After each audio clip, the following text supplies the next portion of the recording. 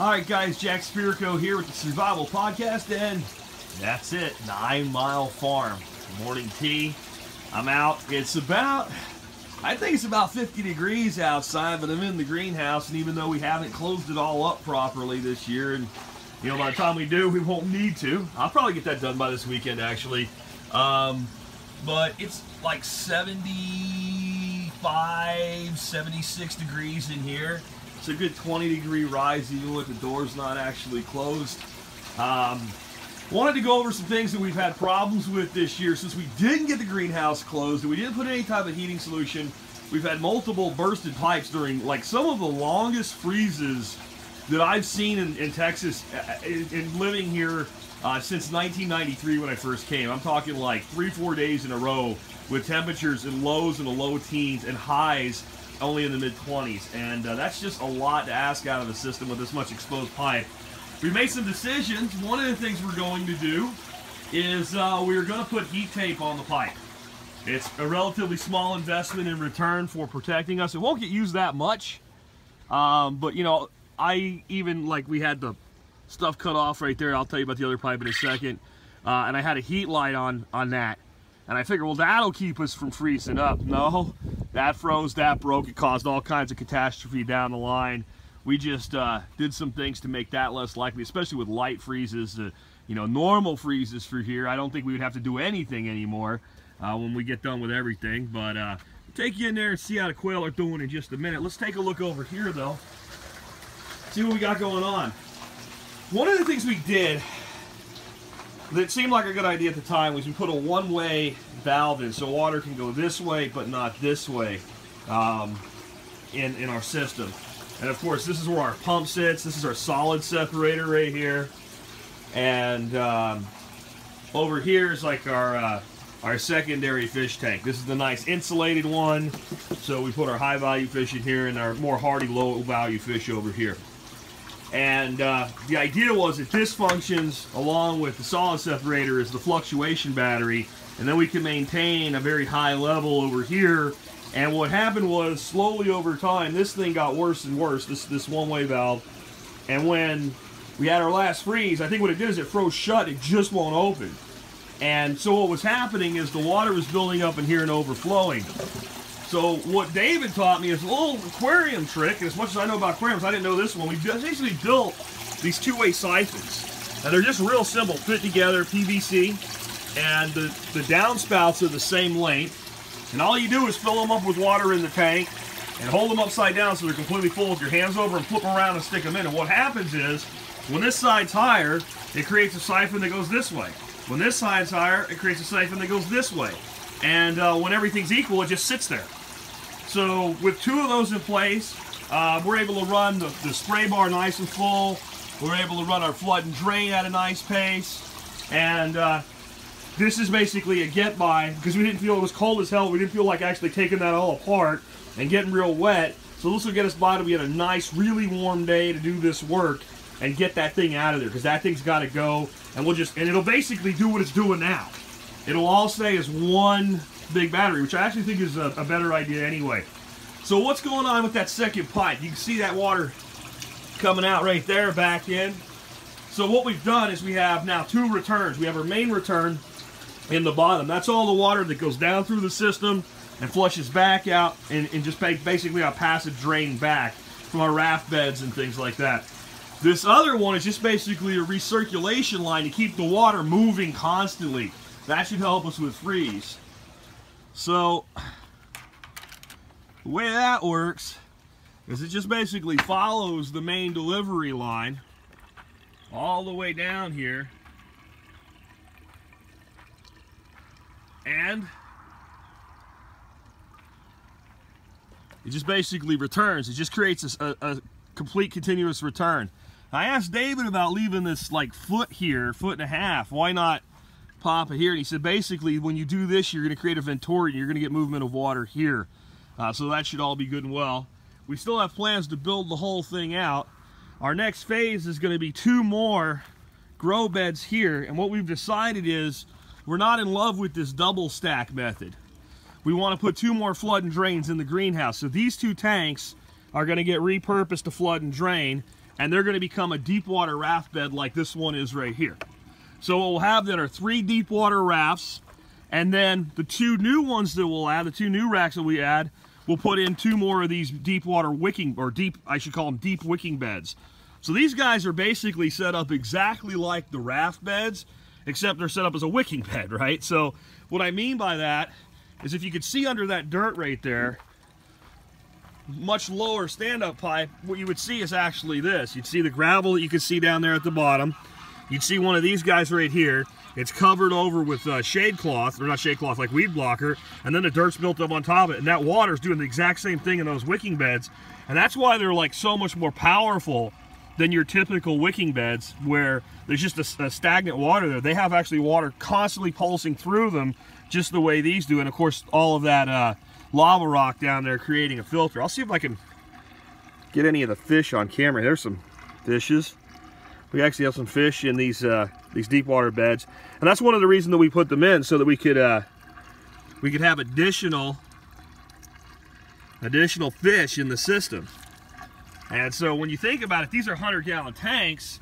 Probably fill them to about 80% capacity. So we have another 320 gallons of water in the system when we put that last one in.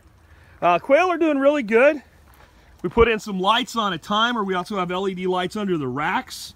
I had some heat lamps in them. Now that we're past these really cold spells, I was giving them a heat lamp at night so they could huddle up over there. They really didn't use it that much, though, even with the really low temperatures. They'll get repurposed, and I'll put the daylight bulbs in them. We'll have light all the way down to there and really increase our egg laying. I think they're going through like a molt right now, because they're starting to fly again, and they're going to need their wings clipped pretty soon. We had, unfortunately, one managed to fly into the deep water bed and drown itself the other day. The only upside, it was a male, so we didn't lose any eggs on that. So I think with them molting right now, you can see there's some feathers around here, we're getting a few less eggs. We're getting like 20 eggs a day, where we usually get closer to 40. And I think it's about time to bring in some new genetics. You guys are going to get some friends. And once I know we're past the cold weather and the next group of ducks are up and going to the point where I don't have to take care of them every day and they're bonded with the flock, we'll go ahead and bring in some more brown quail. I'll probably bring another 80 in, and I'll get about half of them will be girls, and we'll toss them in here and maybe cull some of the older girls, and the rest will be males that will be meat for the freezer. On the ducks, I think that's all I got to tell you about today. Of course, season 3 of the Duck Chronicles. Oh yeah, I had my intern put all this rock and gravel in here. We'll talk about another disaster, and then I'll tell you about the duck's future home.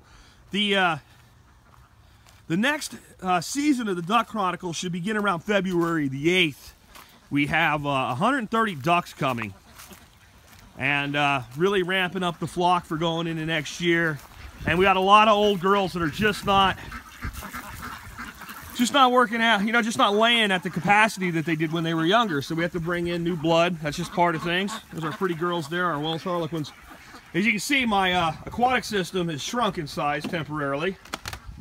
We had a catastrophe with the return line blocking up, and of course it's supposed to be discharging over there, and these 3 tanks acting as one. Another upgrade we're going to be doing, we're going to be putting in a 2-inch return line from here to there, and a 2-inch return line down to there. Right now it's a 3/4-inch line. That's going to let us run this water, the speed of this water, a lot faster. We'll be able to run the pump full out. We'll have no problems with freezing up again. And because of how exposed this is, I'm going to go ahead and put heat tape on these pipes as well. Rebuild the facade. When the facade gets rebuilt, it's going to be higher than it was originally designed. So right now you can see the top of this is below the tank level. We'll rebuild it higher up so that it's above the tank level. And then David and I came up with this weekend, kind of brainstorming. We are going to take at least one of these tanks and make a bullhead catfish nirvana out of it. I'm going to stop here, and I'll piece this together for you because I'm going to go over 10 minutes. Okay, guys and gals, back where we left off at. So what we decided we wanted to do with this is actually get more water capacity in it. I had them filled with all that rock to create a filter system, and it was kind of working, but it's not really necessary here. I'm going to put a circulation filter on this side that basically the water comes in the bottom and comes up through a biofilter and discharges, and we'll be, like I said, we'll be running that pump full out because of the bigger return lines. so we don't really need it in here. And those tanks have run for 3 years without it just fine. So our thought is at least one of these, maybe two, maybe all three are going to become grow out beds and spawning beds for bullhead catfish. And because of a new way I've learned to clean bullhead catfish in about, honest to God, 20 seconds per catfish, I'm more excited than ever about using them as a food source. And they're locally available. We can catch them. We can put them in our own systems. We don't have to buy fish. They love to eat minnows. Well, down in my pond down there, I have about a gazillion minnows. Literally, all summer long. But you can walk across the pond on them. So I can have bullhead cats up here, go down there once or twice a week, dump in a big bucket full of minnows, never run out of them, feed my catfish, and harvest them as we want to right here out of these tanks. So what we wanted to do, since we were taking away all that gravel, is come up with like a really cool way to create habitat in here, and have deep water and shallow water. So what we're going to do, we take one of these, this is a 14-gallon concrete mixing tray. They sell for about 15 bucks at Home Depot and Lowe's. That sits in there like that. We're filling about a third of the way with substrate. I haven't decided I'm going to do sand or mud yet. I might do sand because they should probably use the sand as though it were mud. And then we take these guys, half cinder blocks, put one with the hole this way, and one with the hole that way. So now we've got different ways. Now they got all kinds of little habitat to hang out in down there. And we take one of those 7-gallon tanks. We set it like that. Okay, we fill that with substrate and plant emergent vegetation in it, like pickerel rush. Well, look what you got there. Just a apartment complex for bullheads. You've got shallow water, you got deep water. You do all of that with very affordable stuff, and you drop something like bullheads in there, you really got something. So that's how this system's going to get rebuilt. I'm thinking about making the investment and replacing this tank. I used it because I had it, but if you notice, even though they're the same size tanks, this one's more narrow and it stands a little taller. They do that so they can ship 2 in the space of 1. I could probably find another home for this tank and go ahead and pick one of these up. I think they're only about 150 bucks. They hold 170 gallons of water apiece, so that's a lot of water on there. And again, with that high capacity return line, we're going to be able to run that pump, you know, come down here where it's just recirculating. We'll be able to run at that kind of velocity upstream. And that should just take care of any problems we ever have with water freezing up with that kind of movement. That 2-tank system has never frozen up in 3 years. All right, what the heck is that? With all the outbuildings you had, you think I'd be done? Well, we decided that we wanted a shed to keep some other things in, but mostly all the stuff we use for our workshops. Just so it was all out of the way, because as much room as I have in that big workshop, I never can get organized because I have so much stuff that's dedicated just to the events that's used like 2 or 3 times a year. So we picked this up. We got this thing 10 by 16 at Lowe's, installed for $3,400.